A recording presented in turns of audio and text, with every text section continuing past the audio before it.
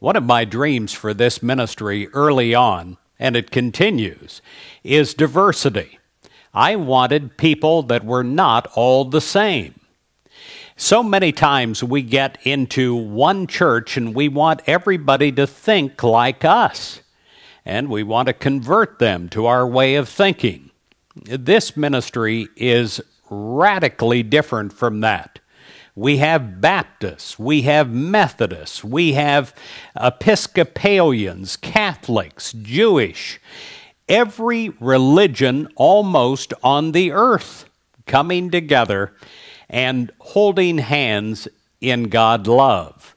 We may not all agree on every individual point, but the point is that we come together, and that is under the banner of God, under the banner of love, under the banner of wanting the best for our fellow human being, even if they're not exactly identical to us.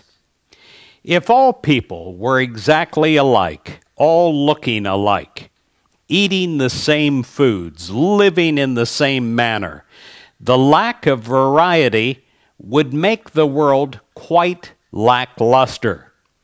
Thank God for diversity. As we look at scenery outside, we see diversity. It's one of the joys of travel, is seeing different things and different scenes in front of our eyes.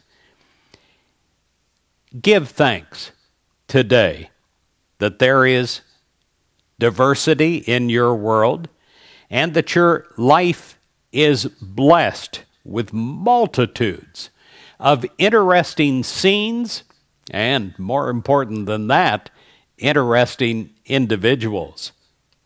And honor diversity. Give thanks to God for the blessing of your own individuality.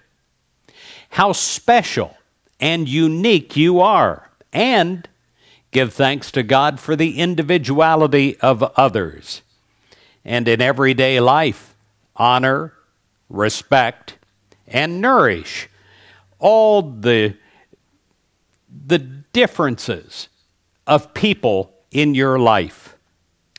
Being open and being receptive to them, their uniqueness and conditions, their thoughts and their insight. Each day, you let your words and actions be a reflection not of something that divides, but something that connects us, of peace, love, joy. And your life will be filled with many blessings, most of all, of the unique individuals that make up the friendship, wonderful cornucopia that's happening in your new life.